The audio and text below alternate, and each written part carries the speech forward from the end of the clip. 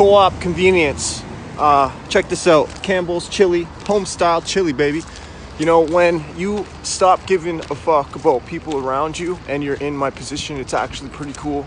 You know, usually I wouldn't just walk out of a fucking gas station, you know, with a can of good old Campbellls chunky chili, Homestyle chili, baby. But you know what? That's the magic of kind of separating yourself from the world and going to some fucking magical islands.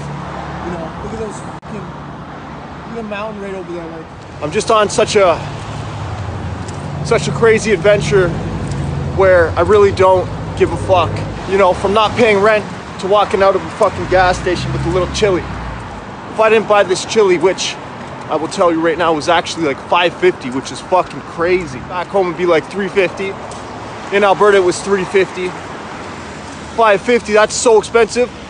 Still saving money compared to if I were to go, you know, eat breakfast somewhere. Definitely a real breakfast. Like, I don't even want to know how much a real breakfast would cost. But a shitty breakfast at McDonald's or Timmy's is probably going to be like $9.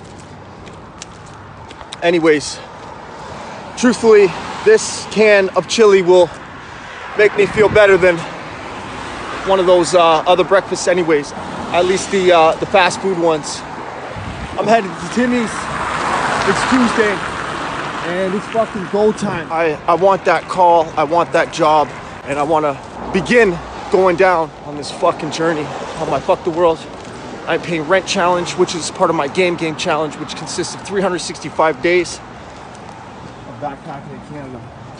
I was just gonna go in here, but guess what? I gotta eat my can of chili.